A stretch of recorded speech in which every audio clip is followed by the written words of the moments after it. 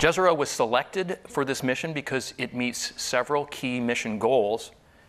It allows us to explore an ancient habitable environment. It allows us to seek evidence of possible Martian life in rocks deposited at that time, about 3.5 billion years ago. And I want to emphasize, this mission is not looking for extant life, things that are alive today. Instead, we're looking into the very distant past when Mars's climate was very different than it is today.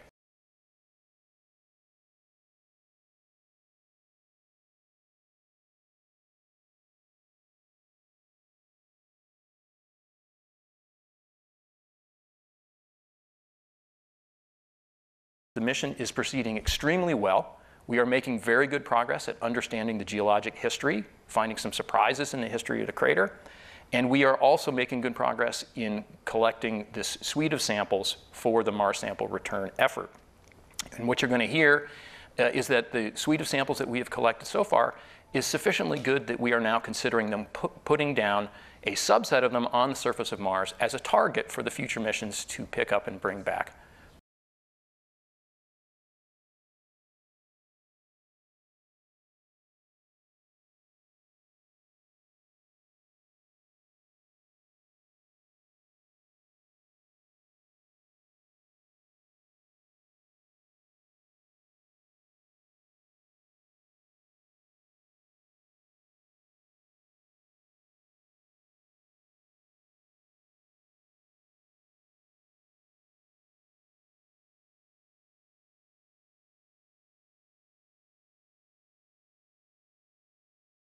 It's clear that we are uncovering a bigger story that's happening in Jezero crater.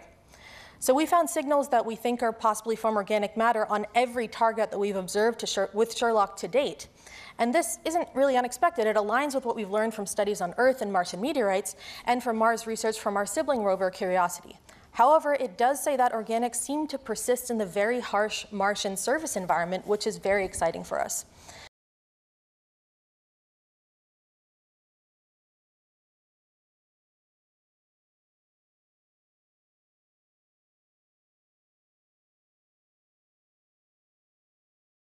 And the reality is the burden of proof for establishing life on another planet is very, very high.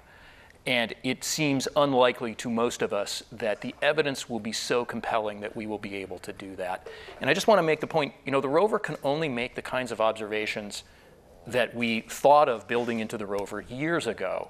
That's very different than terrestrial laboratories where you can say, well, if we just make this kind of observation, some new thing that we hadn't thought of, that'll answer the question.